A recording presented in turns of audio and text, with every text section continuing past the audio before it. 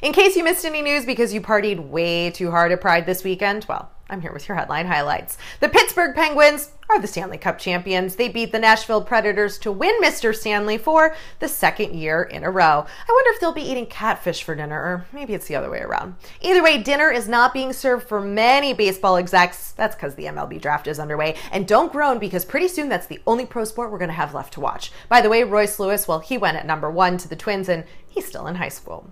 Now that school's out for summer, Barron and Melania Trump have moved into the White House. He's the first son to do so since JFK Jr.